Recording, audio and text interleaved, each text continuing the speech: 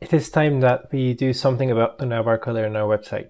And in this design, I have changed the background color of the navbar from blue to finally gray. Let me show you what it looks like right now. So let's go to the production website.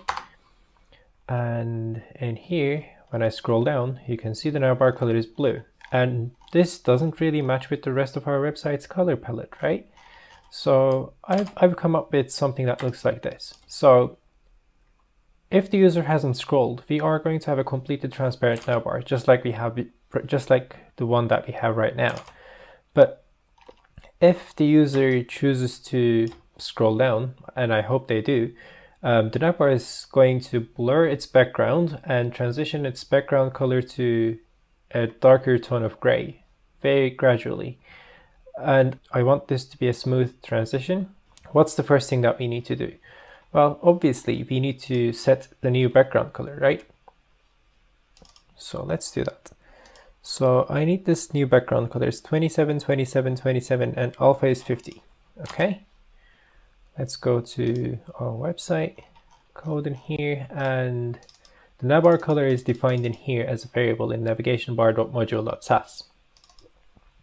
In here, if I modify this color to be 27, 27, 27, and let's make the alpha 0.85, that is going to change the background color of our navbar. Well, it's immediately better than before, right? It looks good. I mean, it fits better with the rest of the design of our website. With this image, it's fine. However, for example, with this image, it doesn't really match the background color, right? The background is this nice blue, but we're shadowing this nice blue with this ugly black.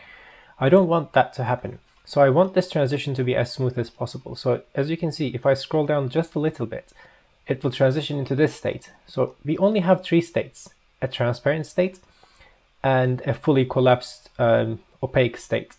I want to transition between these two states in a very smooth way. How can we do that? We can use scroll listeners, and depending on how much the user has scrolled, we can set a background color or the background transparency for the navigation bar. And the best example on the scroll behavior is actually in here in the navigation bar itself. So we have this we have this scroll listener in here, and if the scroll height is more than 50 pixels, our style changes to the other thing, right? There are several ways we can achieve this. We can have multiple classes that, so for example, I can say at 10 pixels display this color, at 20 pixels of height display that color.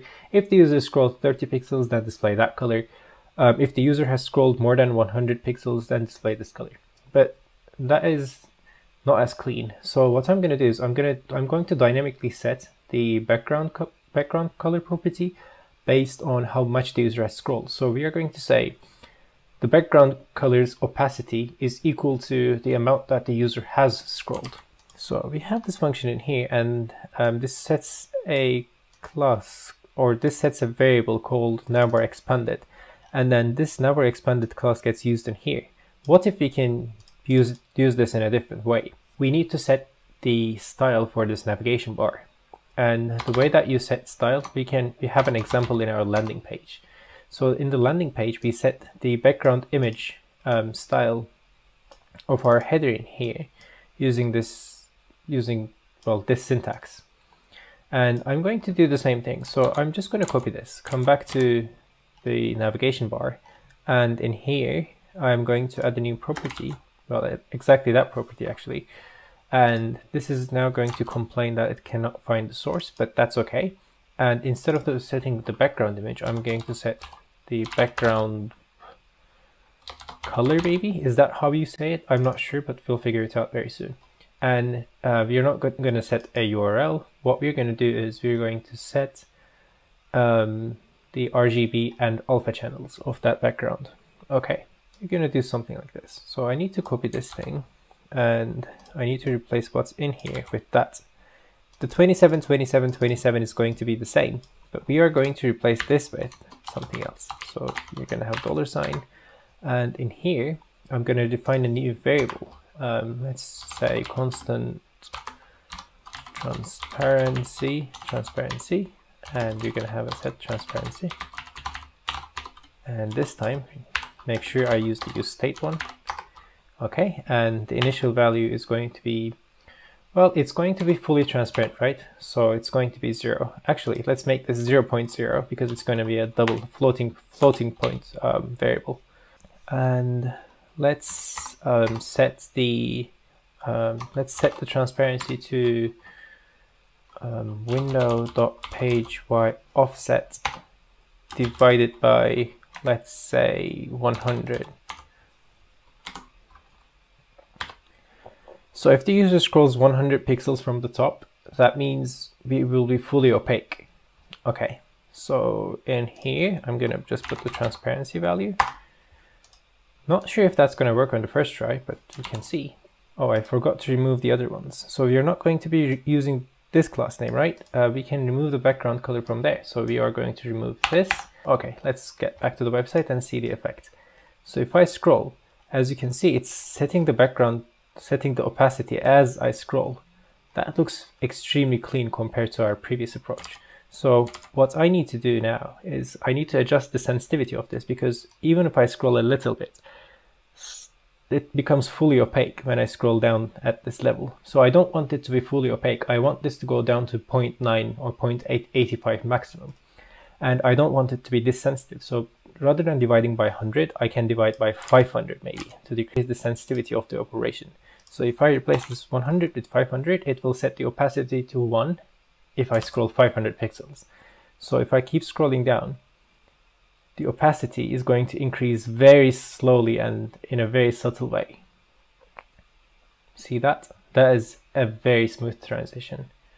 That looks really nice actually. And I want to change the background blur in the same way as I do the transparency. And I also want to make sure that this effect runs fast in Safari as well, because Safari has some problems running these things occasionally. Okay, let me make this full screen. Can I? Yep. Okay, Safari seems to be very happy as well. This is very smooth.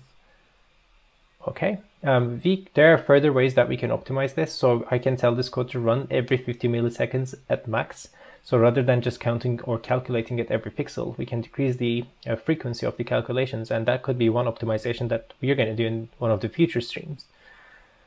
But as far as this one goes, it seems to be performing just fine. Also, Safari is responding a bit late, as you can see. If I quickly scroll back and forth, there's a delay. Safari seems to be optimizing it itself. Okay, that's good to know. Okay. Looks very nice actually. So if I set this to 700, the effect is going to be even more subtle. Okay, I think I prefer 700, but that brings us to another problem. So if the websites, if this window size is very small like this, then oh, it's never going to be if I refresh now. Okay, we have to set this effect to the height of the landing area, and I believe I've defined a max height for that area, or min height, sorry, min height. So the minimum height is 750 pixels. If we set our divider to 750 pixels, then as soon as the user reaches the About Me section, the navbar is going to get fully opaque.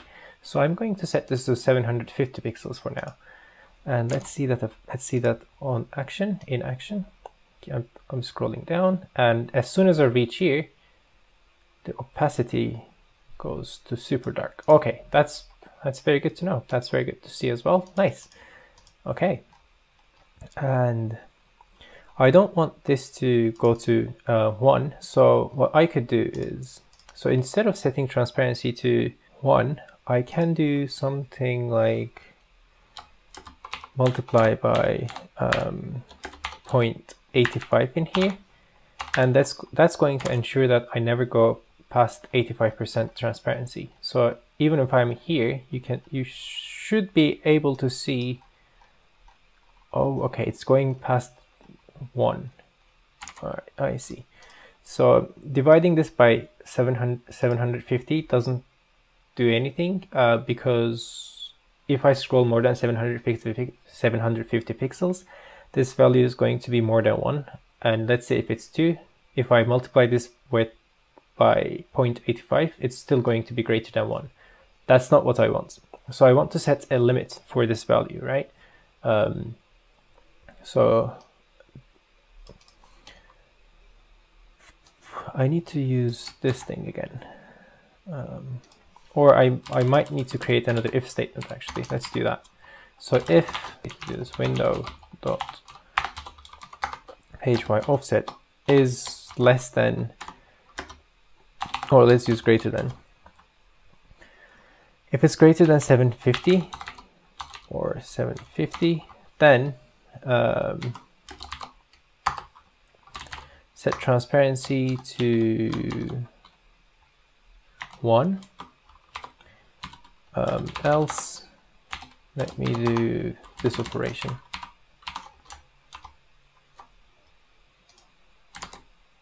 Okay, this will ensure that we still have some transparency even if we go above the limit, and yes, that works beautifully. Okay, that transition is so smooth, it looks so nice.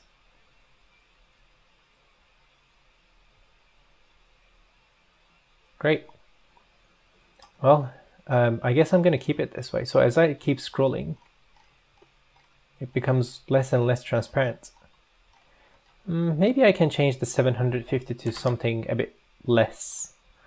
So let's use 500 because 750 is, well, it doesn't look that good. So I want it to be a bit more opaque at this level. Yeah, that's fine. So when it's going over this text, I want these ones to be more legible than the background, obviously. So I need to increase the blur as well. So let's increase the blur a little bit too. So as we scroll, I want to change the blur to be a bit more. And if I put this in here, and if I replace 3 pixels with 10 pixels now, it's probably going to blur a lot more. And I'm going to get rid of this for a minute. Let's see if that works. Maybe we can use some trial and error. Yep, that's actually how you set blur. Cool. Good to know. And this value, you're going to use the same thing. You are going to use the transparency variable in here. We might rename the variable to be something more meaningful because we're using it in multiple places now. So let's use the transparency in here and let's multiply this value with 10. So as we scroll down, our background is going to get more blurry. So as I'm scrolling down, well, that doesn't seem to work. Oh, because we forgot to put pixels in here. You need to mention the pixels. Yep, that seems to be working. So if I scroll up, the blurriness should get less and less, and at the top it should disappear. Yep, as you can see, it's not blurry, it's increasing now. So you can still read I make things in there, but if I scroll down a little bit, the blurriness has increased a lot more. And if I scroll down in here, the blurriness is a lot. So if I scroll here, you're not able to read projects anymore. Okay. Let's try not 10, but 5. That's a bit too much, right? Okay, now you can see some stuff. Like you can't specifically read that it's projects, but you can still see that there's some text in there. Okay, that looks very nice actually. So I scroll down, and as soon as I finish scrolling, the navbar just reappears again. Okay, that looks very nice. That's exactly what I wanted to do actually. So that means I can get rid of this class now. And if I get rid of that class, that means I can replace this with null. And I can get rid of this class in here. Okay. We need to think about the mobile version though. So this is very nice for desktop, right? As you scroll down, the background blur increases and increases and increases, and then the navbar becomes this grayish color. Okay, but what about the mobile version? So let's think a bit more about what we're going to do in mobile. So we have a transparent navbar in here, and as I keep scrolling down,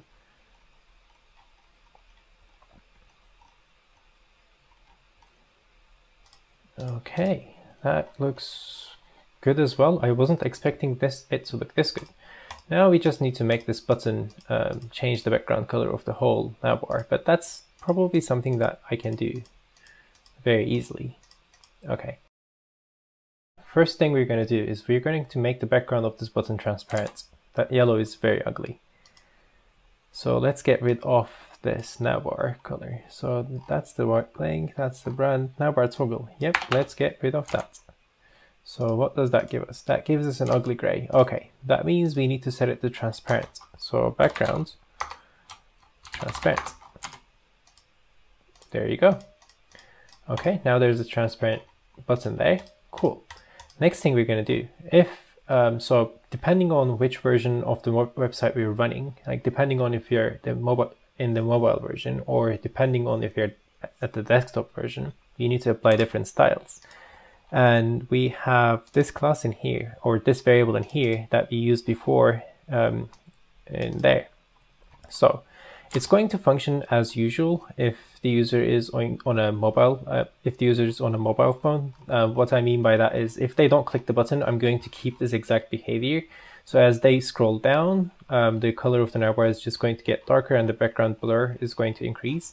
But as soon as they click the button, that's when things are going to change. So depending on if they click the button or not, we're going to swap between this style and another style. So the other style, I can probably, I haven't done this before, but I think what we could do is we can ask if, so if the mobile navbar is collapsed, then use this style. If it's not collapsed, we will define another one. And I'm going to copy these two and let's change this to, I don't know, fully red, just because I want to see the effects. So let's set this to 0, let's set that to 0, and I want no transparency. Well, 0.85 seems fine. So as soon as I click the button, yep, as soon as I click the button, the background color should change now, hopefully. Yeah. And you can see it transitions into the new color. Okay, that's exactly what I wanted. Cool. And now I'm going to, well, I'm going to do exactly the same thing, right? So I'm going to copy and paste this thing, and I'm just going to get rid of the transparency modifier in here. Okay, well, hopefully that will solve the other issues, but whatever. Let's try again. So when I click this, you see that the background color transitions into another one. That's pretty cool, right? Well, I guess that's the navbar done. And I don't want this ugly yellow color over there, but that doesn't show in mobile phones anyway. This is just in Google Chrome when you're editing on a desktop. So let's try. If you scroll down, the color gets darker and darker, and as soon as you click, it gets dark, and if you click back, it reverts back to the original color. And if you scroll down quickly, then it transitions. That takes a while, and I'm guessing that's because we are changing the blur at the same time as the background color. So on desktop, let me see how quick it is. Okay, on a desktop, it's fairly quick. Let me try on an iPhone. This is how it looks like as soon as I tap the button. The background color changes to something dark. And if I keep slowly scrolling down, the background color slowly changes and gets darker and darker and darker. And the menu looks like this. And if I scroll up and then tap again, it will revert back to normal. If I'm in a middle state like this, if I tap, it will get dark. If I tap again, it will get more transparent. This looks so nice, actually. But I've noticed another problem. So on the mobile version, if I scroll down, then the background blur just disappears. And I'm guessing that's because we assigned that style again in here. Yep, that's why. Okay. And this is way better than before. And yeah. Up next is animating this, by the way. We want a nice animation on this navbar button over here. And yeah, that's it for today. Thank you for joining the stream, and I will see you on the next one. All right, bye.